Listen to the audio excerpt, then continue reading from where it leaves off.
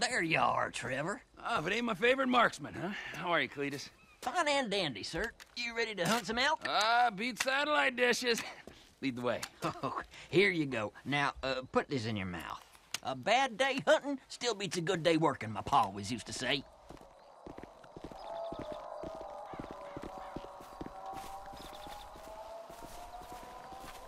What is this thing in my mouth? And why do I have the feeling I'm not the first person to use it? I'll explain that in a while. Let's start with the basics for now. Elk senses are razor sharp. If they see you or hear you, you'll spook them, and they'll bolt. You gotta move slowly and quietly and keep that aside.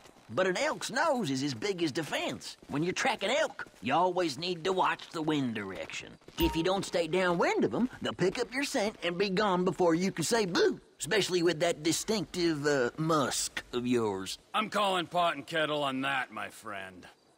All right, this is a prime area right here. You feeling ready, Trevor? Raring to go. Okay, let's see if we can bag ourselves some elk. I saw a young bull using a down tree to scratch his antlers on not 10 minutes ago. Follow me. I'll keep us downwind so we don't spook them.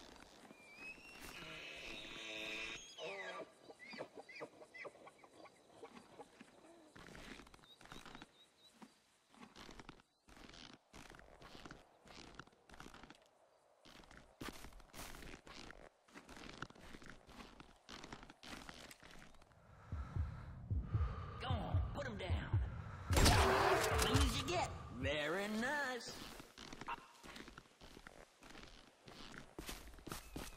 All right, stick with me. I'll lead us further in. Keep quiet and stay close. I ain't seen much else and nothing else out here. Oh, we're gonna have to see if we can coax one into the open. That's where that thing you've been chewing on comes in. Ah, yes. Please enlighten me. It tastes like old person. That's a diaphragm. Mm-hmm. An elk whistle to you and me. All right, give it a good blow. See if we can get any nearby elk to holler back.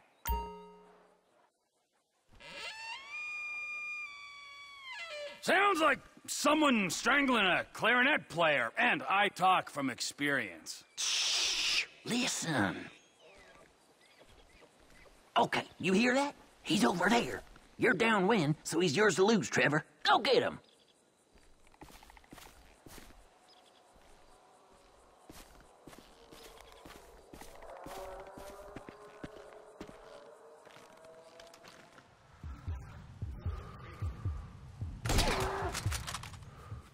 Shot like a true professional. Okay, follow me. We'll move a little further in. Stay quiet. I think we might have a mating pair up ahead. Let's check it out. Now, remember, if it's a pair, we're only here for the male. No does. That's my rule. So if you see one with no antlers, leave it be. Blow your whistle again. See if you can get a beat on them.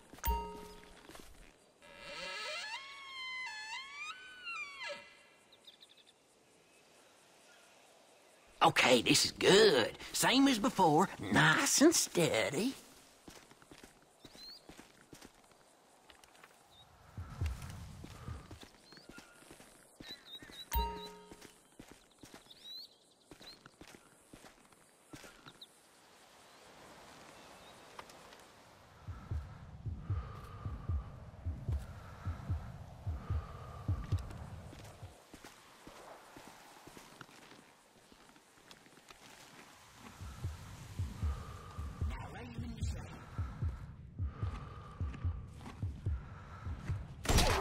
Shot, you're getting good at this now, feller.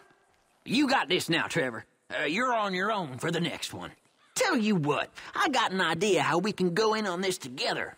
Text me a pic of your next kill, and we'll talk business. I gotta go. Good luck. I'll holler at you in a while.